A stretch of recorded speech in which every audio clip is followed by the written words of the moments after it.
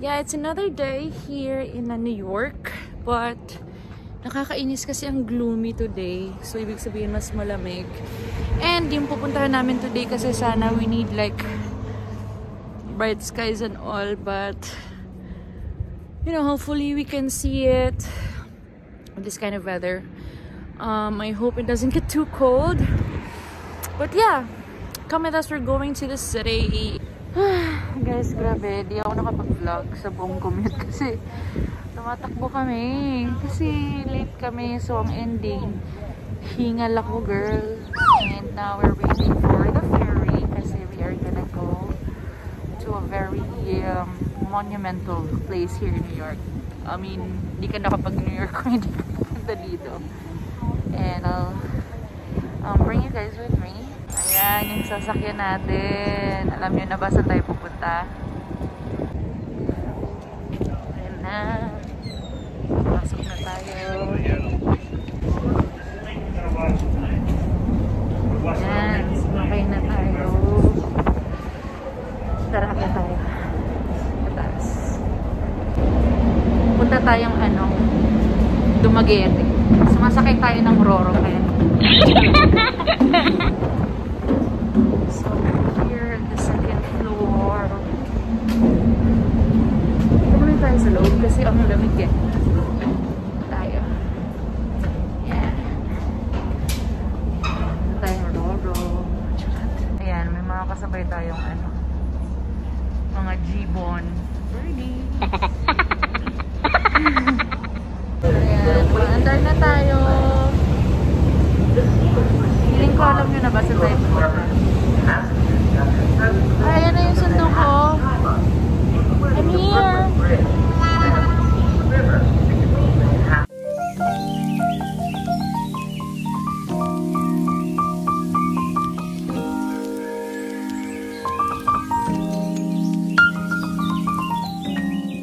So ayan na nga.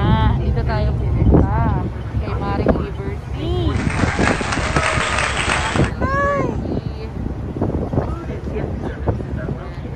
Tayo dyan. Kasi yung last time na nandito ako, hindi ako nakababa. Parang nag-cruise lang ako. So, ngayon, baba tayo. Thank you. Thank you. We're gonna down here. Hi. So obviously we guys are here at the Liberty Island. Hindi ko ba magambanggit-banggit? Liberty Island. Ayan. Kung saan si Maring Liberty.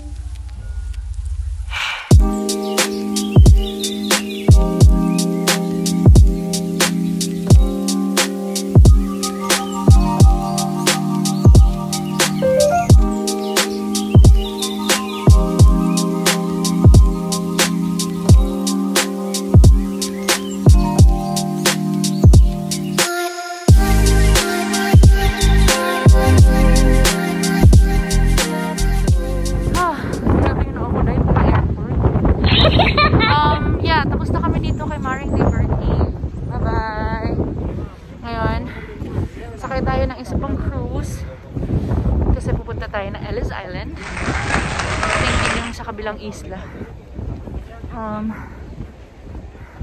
Naiihi ako, uy. Sige tayo ng ibang island. Ay, ng ibang island, ng ibang fair.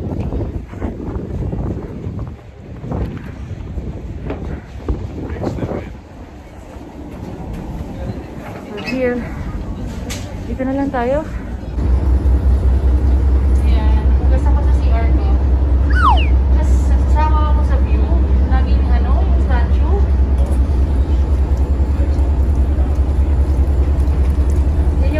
Everyday. Wala lang, parang ang boring.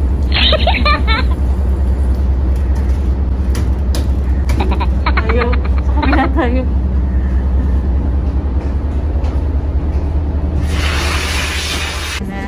tayo. Ang gulo-gulo na ng buko. Dito na tayo sa Ellis Island. Let's see what's in here. Ganito siya, oh.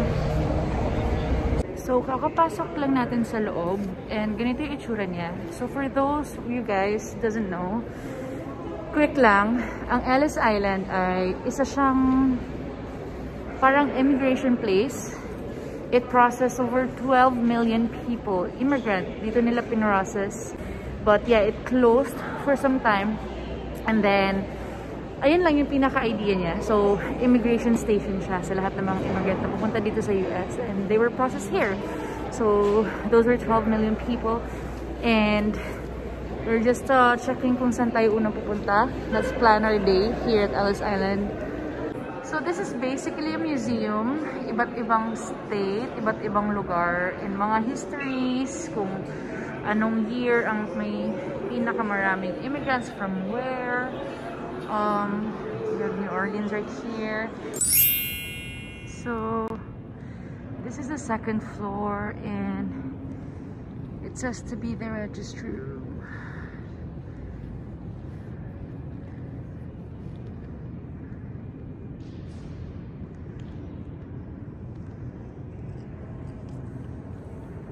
Oh, this was their food service before. Ang dami nila. Oh, may mga nade-detain. Hindi ko mabasa eh. Ito yung detention before. Parang nakukulong sila. By the way guys, tanga-tanga namin. Dapat pala kumuha ng ganito. So para siyang phone something.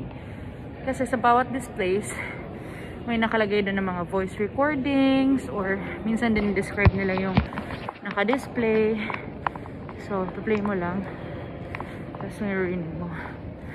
Hello? Jollibee? Order.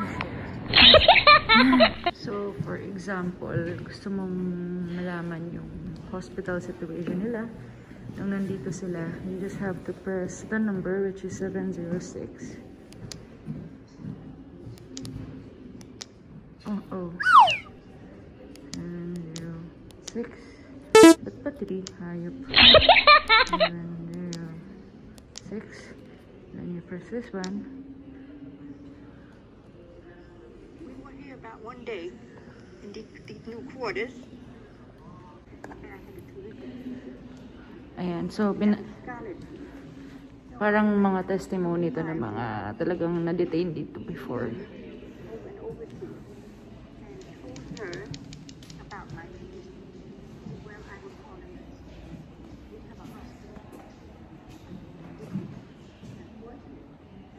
Wheelchair before. So, meron silang mental testing dito. So, nung nag-migrate sila dito after inspection, sabi daw, there's 9 out of 100 immigrants na minamark nila ng X because they're not mentally stable. So, part ng mental testing is pinapadraw nila ng diamond yung bawat isa.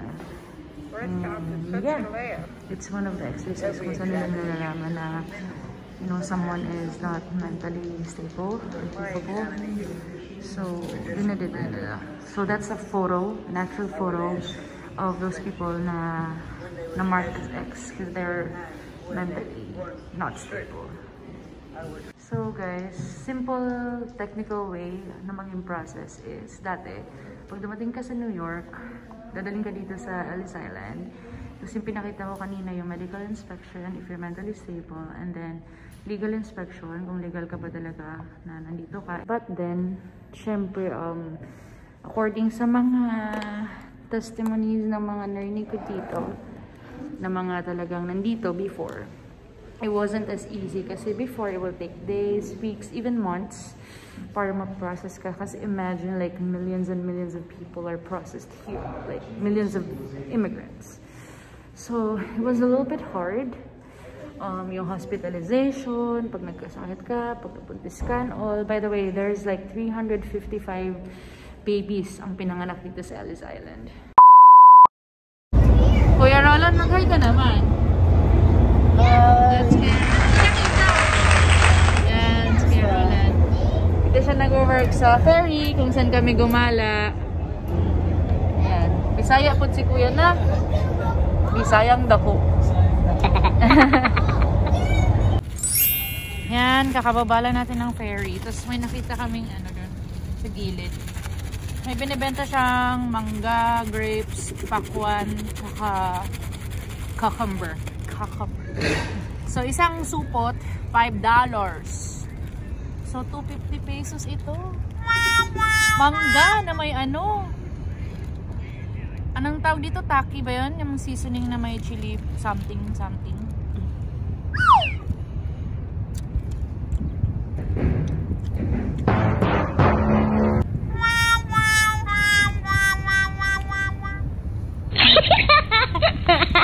Matamis pero nakakakilig. Ayoko na. So guys, we just finished statue and then now dito tayo sa isa sa favorite part ko nung nag-States ako before. The One World Trade Center, yung 9/11 towers before. So it's here. This is the ground zero. Tas ito yung bagong One World Trade Center. So let's go nearer.